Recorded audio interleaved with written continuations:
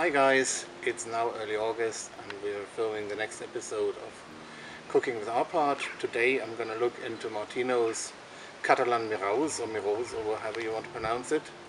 A Mirause is a half-cooked dish and we'll come to that in a bit, why it's called half-cooked. It involves making something like a stew with a half-roast chicken, and the stew involves broth. So I'm going to start off by actually making the broth, which is what you see here. We have the chicken wings, which I have under a cloth because we're outdoors. I have my mise en place, which today contains salt, of course, long pepper, bay leaf from the garden, and cloves. I'm making a modern broth because I have not really seen any period recipes for broth. The only difference here that I'm making is that I'm using long pepper. We'll talk about the bay leaf.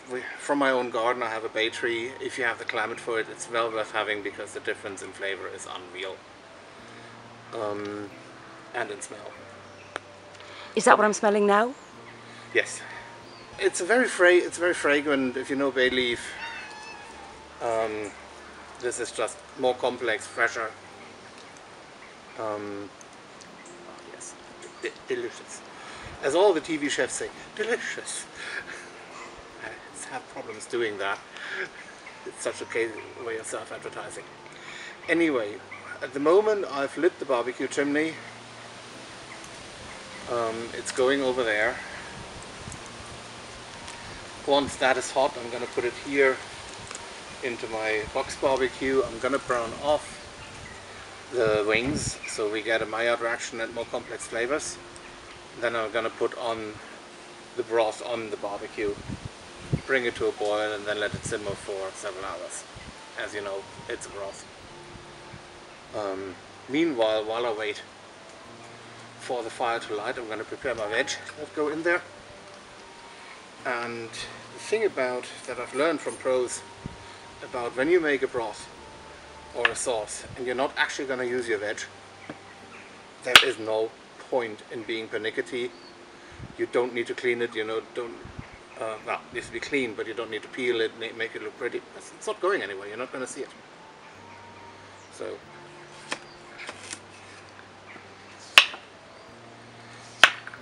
I could do whole rounds, but they have a fatal tendency to roll off, so that's why I do half rounds.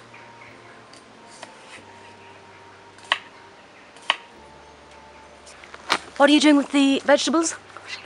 Well, what are you doing there?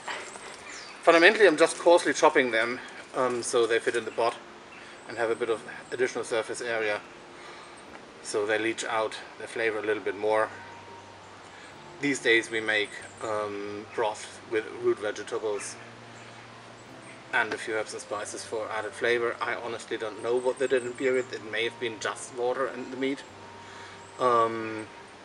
Thing is, every biggish kitchen always had a pot of broth on the go, because when you cut meat and take a bone out, you don't throw it away, you throw it in the pot.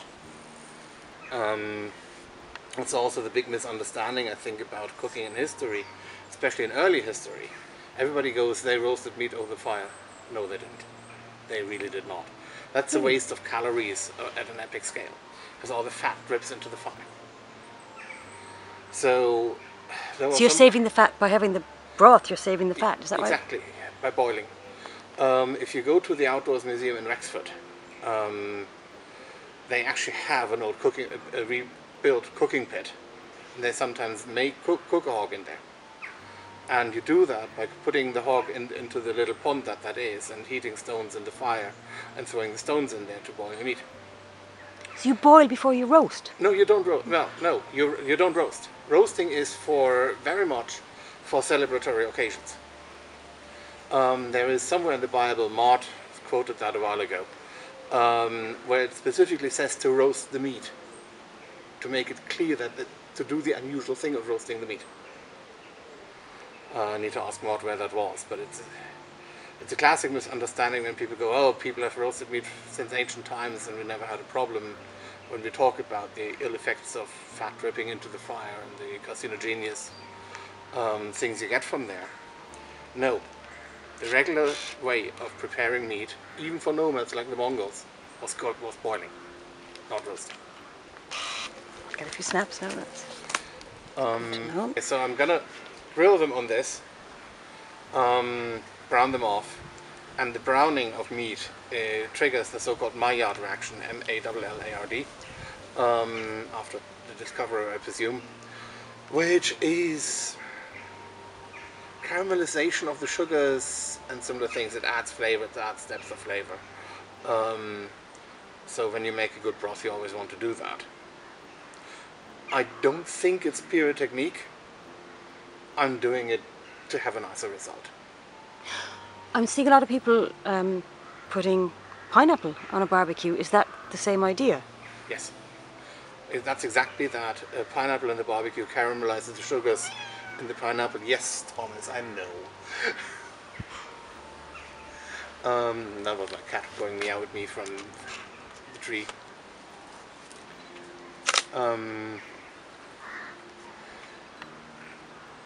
So I'm fundamentally making a modern broth. I mean, everything would have ended up in the stock pot. The gnawed off bones, that were roasted. Leftover meat that you couldn't do anything else with, throw it in the pot. And I mean, there is a restaurant somewhere in France that has the same pot on the go, on the fire, since 1790 something. They actually had a problem because after slightly over 100 years, that pot was history. 150 years, sometime in the 20th century, they had to maintain their record, replace the pot without taking the whole assembly off the fire. That was a major operation, as I recall. But they did it. If we look up the Guinness Book of Records, we might be able to find it. Bernard, can you tell me about that jug you've got there? So I bought that in York over 10 years ago. There's a medieval house in York that's being run as its own business. And they do some period stuff and some not so period stuff. But this is a recreation of, I believe, a 13th century jug. And I saw it for £18 and went, yeah, okay, you're coming with. Where can I get one? I have no idea. I'll look up the link to the medieval house if they're still around, and we'll stick it on downstairs in the links. The fire is ready and in my little barbecue, so I'm going to brown off the wings.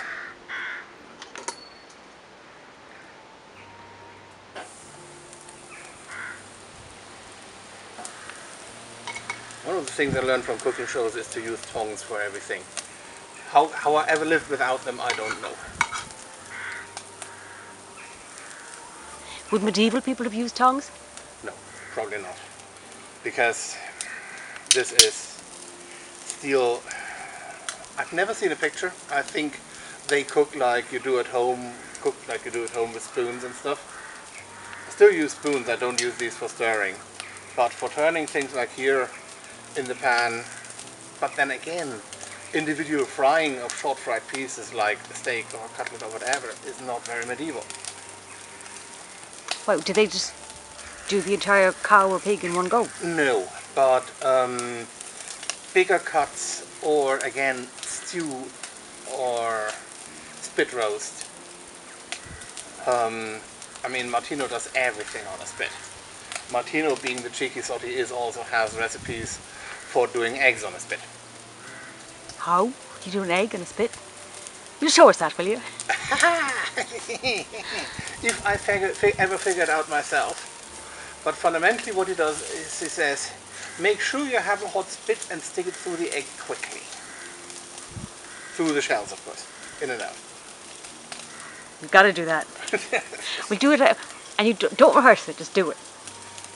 Yeah, I didn't rehearse this because, I mean, this is me trying out a recipe on camera, and I hope the viewers will like this. I hope the viewers will like this. Because this is, I hesitate to say research. I think research is a term that's much overused. When I read up on something these days, I say I do research. No, I don't. I read up on something. Doing research means creating knowledge. just figuring out what somebody else has said is not research. So Google isn't research? No. Google is fundamentally library work. It's what you did like 30 years ago, 40 years ago. You try to find something out, you go to the library, go to the index and start looking. That's what you do with Googling. Whereas research is? Research is going to original sources and starting from there. Because if you do, and creating new knowledge. I mean, if I look up something in an encyclopedia like Wikipedia, then I'm relying on work and on research that other people have done. I'm not doing research. Is there anything special about this chicken? Yes, actually, good. Thank you. This is a slow-grown chicken. That's the same kind that we're going to use for the recipe later on.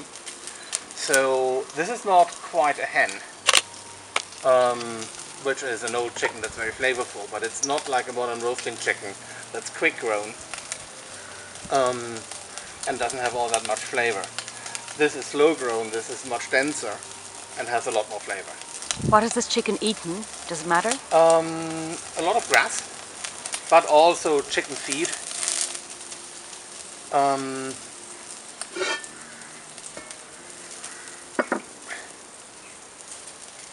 But they just didn't give any growth hormones, didn't feed them up quickly.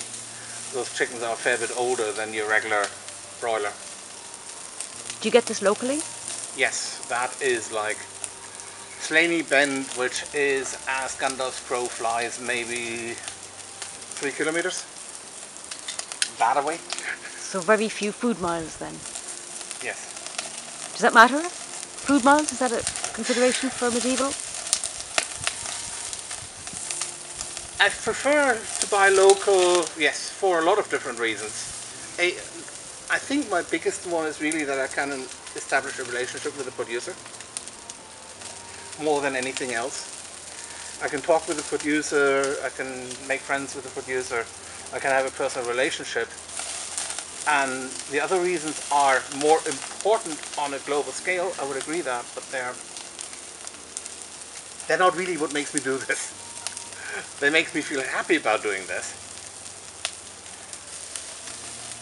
But at the end of the day, I will always swerve towards quality above anything else. Is that what makes you happy about buying locally? Yes. This is why I'm buying local, because the quality is fantastic. What are you doing now? Well, as we said, I'm browning these off, so we get a bit of a Maillard reaction going and a bit of flavor, or maybe a bit too much of a Maillard reaction.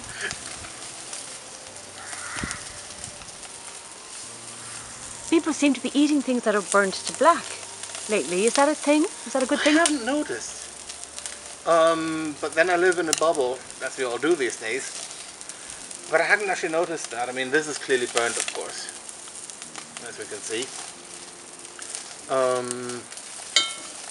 Means I need to pay a bit more attention here. So you're not burning it deliberately? No. What I'm aiming for is more like this.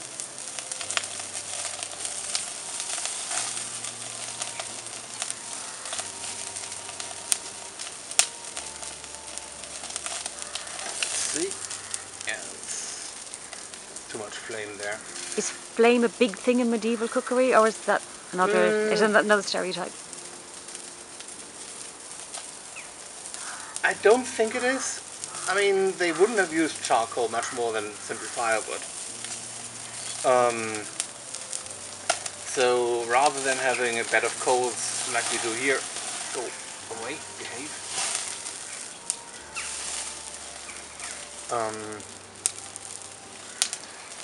They'd use, they'd be cooking on a hearth, and you make a fire there, and of course you get coals. But I think also a lot of it was actually with flame against the pot. Pot then being on a tripod or suspended on a rack. I mean, actually this house, which was built in the early 1900s, originally had an old-fashioned Irish kitchen, including the mechanic fan that you could crank to get the fire going.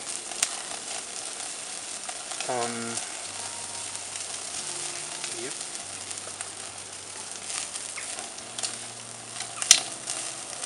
How many people are you cooking for?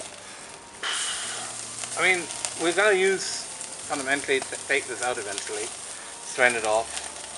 The dish itself is a small chicken, 1.3 kilos fully. So I'd say with rice, that's a 2-person meal. I'm not going to do a lot of veg, I'm going to do rice with it. Is rice medieval? Yes, very. White rice isn't though. It's one of the things that is interesting to find out, that medieval Europe didn't know how to husk grain. That's why, for instance, white flour is so highly prized and so rare, because white flour was not done by husking the wheat and then grinding it. It was done by sieving the brown flour repeatedly, which of course is endless amounts of work. You said earlier about peasants not being treated. Would your staff have done that for you? Or who would have done Yes, the different that of jobs? course would be the staff doing it for you, but I mean the amount of labor makes it expensive. But I mean, I remember as a child seeing on TV the Asians throwing their rice into the air to let the husk blow off. And Asia knew how to do that since time immemorial. But Europe learned this after the Middle Ages, to my utter amazement. We are blending the chicken stock that I made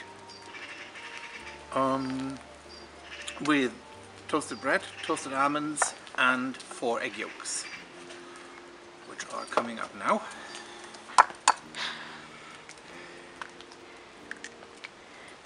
Although these are also quite nice. Are the Fiona eggs just that bit better tasting? They're very. They taste very well. They are. They hold better together. There is this picture that Fiona has on her Facebook page of the flat sunny side up egg with a dome of egg yolk.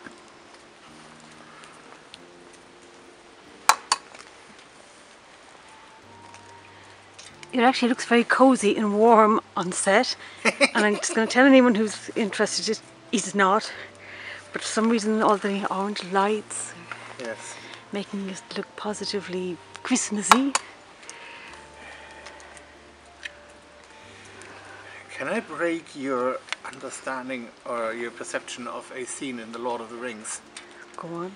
In The Lord of the Rings, they have this struggle going up, trying to get up the mountains through Caradhras, in the deep snow, freezing their butts off. On a soundstage in Auckland, knee-deep in styrofoam at 30 degrees. I'm glad for them. I wouldn't wish it on anyone being cold. Right, now let's see whether I can somehow do this with the cable. I'm gonna have to pull on this a little.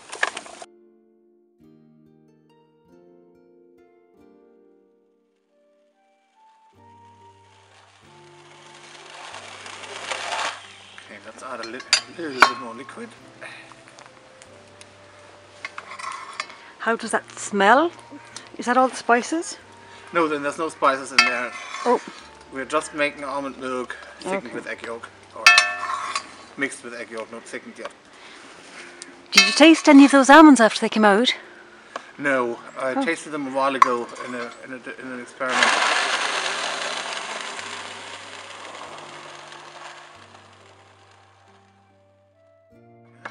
And you're not tempted to taste this, or would the raw egg put you off tasting? No, that I have no concerns about, but I actually will.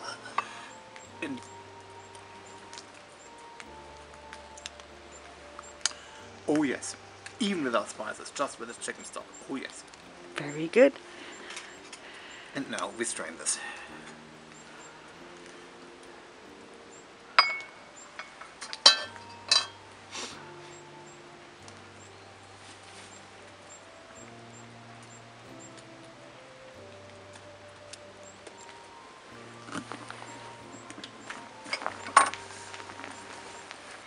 making my spice mix, which I'm only partly grinding really.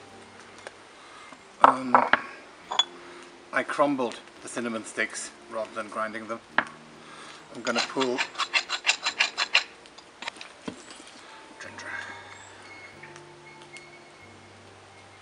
Let's quickly grind the coriander. Now you hit March.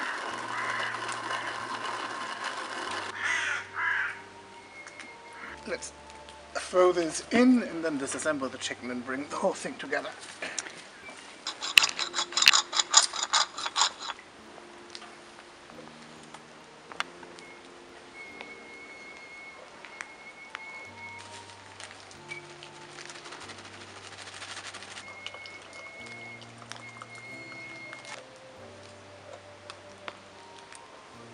That can turn either direction, how nice. Okay, so finally taking the chicken off. Yeah.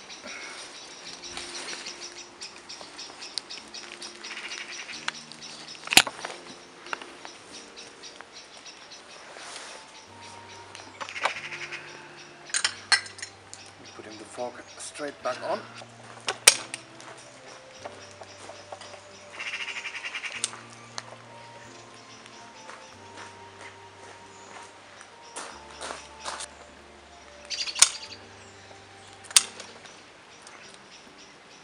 For this kind of work, poultry shears is really, really useful.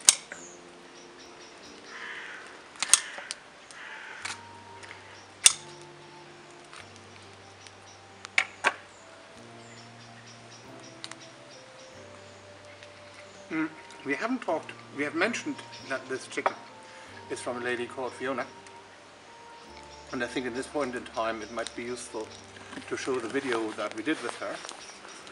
So Radu, take that away and then we'll continue. So why don't you tell us how you raise your chickens? Absolutely. Well, thanks Bernard, and we always love hearing about how our chickens are different, because we do go out of our way to make them different, which is hence why you found us and you're still here, which is lovely. We use a Hubbard bird, which is a heritage breed bird, so it's one of the older fashioned ones, and whilst we bring them into the shed for the first couple of days of their life, up to 4 weeks, no more than 4 weeks, usually after a week. Hi. What would you? Yes, it is very much a family business. Yeah, well, and that is the nice thing about chickens, is that they're fairly safe. So actually the family can get involved. Yeah. What we do is we take the birds, day-old chicks, we buy those in, and we put them in the shed, and just until they're, as soon as they're old enough and as soon as the weather's warm enough, so we only do it seasonally because they have to be outside, otherwise they don't get that texture that you really enjoy. The shed for a couple of 2 weeks, ideally is a nice time to take them out. They're happy and they're healthy, and then we move them out into the paddock, quite literally, and we'll show you what that is about. We put them into what we call a chicken trailer, and what that means is that they never ever go inside. So if there's any 2 minutes of daylight in the day, then as soon as the sun comes up, they're getting that daylight, they're getting the bone density, they're getting the flavour. And we bring them out, and then they're out here all of the time, right up until 9 or 10 weeks, depending, or 8 or 9 weeks, depending on what we've got going on and when we can get them to the factory. And yes, the sheep in the background, they're getting all the biodiversity that the soil has, and the different nutrients that the different animals bring and promote within the soil. And I think that's why, Bernard, it ends up being quite dense. I mean, when you gave me that small chicken, I went, okay, that's one. No, that's not a 1 kilo chicken. And actually, yeah, everyone says that, yeah, because they're quite small, but they're quite heavy, yeah. It was a 1.3 kilo chicken, I think. I mean, I came into this from a health point of view. The medieval side I'm just delighted with, because I think it's great fun. And we would make a great broth, we'd make a great roast chicken, and the brown meat is brown, and the white meat is white. So, and it was funny how we came to this, because I remember coming out here for the eggs. Yes, you did. Yep. And asked you whether I could have hens at some point. Yes, yes. For the flavour, and went, yeah, but we also have these chickens that are very slowly raised. I went, okay. That's what I'm looking for. Yeah. Yes. And actually, you're so right. It was it was madness because no one really understood as quickly as you did what's different about these guys. So they're 9 weeks old and they just take on board what they want to take on board when they take it on board. Yeah, so if I show you how we move them. Yeah. So we just have...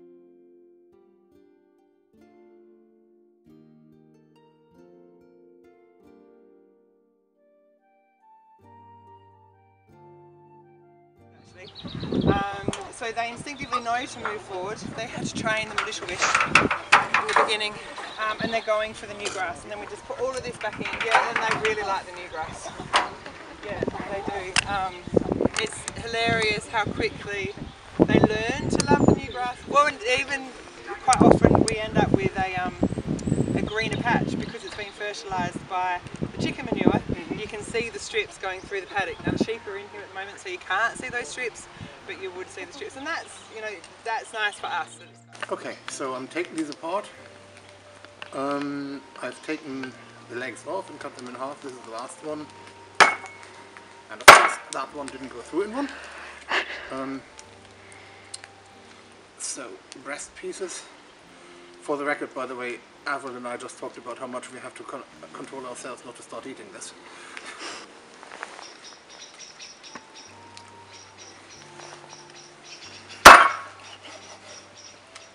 Okay.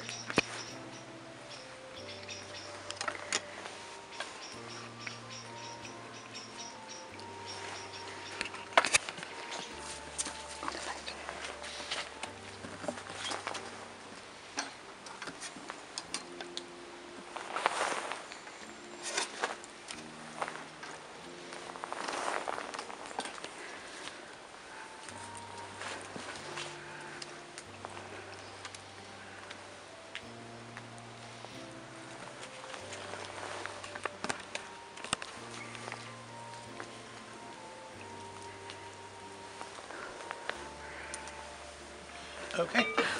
Let me have one last little look in. So, it's done, it's dished up. We have a bit of rice. I've poured the sauce through a sieve again because there was a lot of spices in it that I'm not sure you want to eat. So let's dole this out.